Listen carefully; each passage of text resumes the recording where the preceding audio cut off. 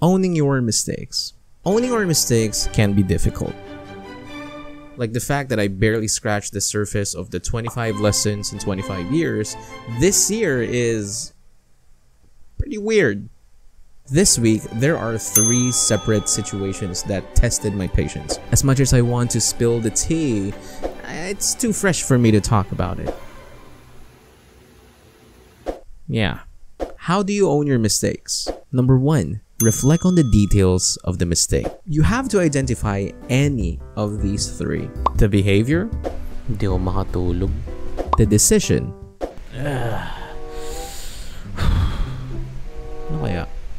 Computer kaya ako? Sige. and the action. Alright, mag-computer na tayo. Woo! Di ko naman siguro ito pagsisisihan, no? No? Be specific as possible. Be specific and objective as possible. O ngayon, Sige nga, kung nakikita mo, o ngayon, kung nakikita mo, o ngayon, kung nakikita mo yung kapalpakan ng ibang tao, bakit hindi mo makita yung iyo? Shit, real talk, real quick. Yo, what's up? Shit. Number 2, how did your actions contribute to the mistake?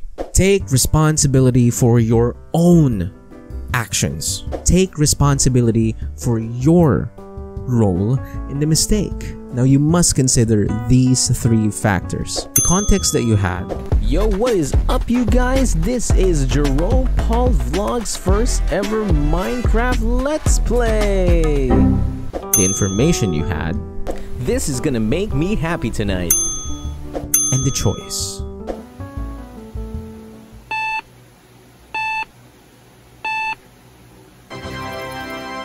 Yeah. Look at that happy face. Acknowledge any errors in judgment and execution.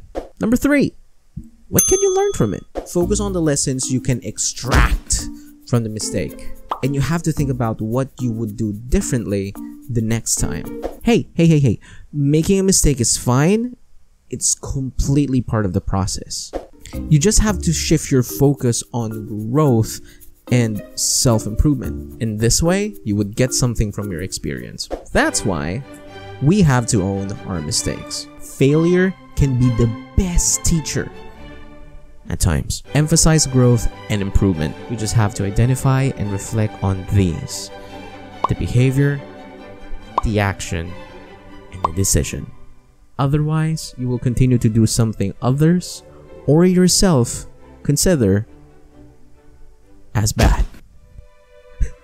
You missed that, huh? You missed it. Na-miss mo yan. I'll see you next week.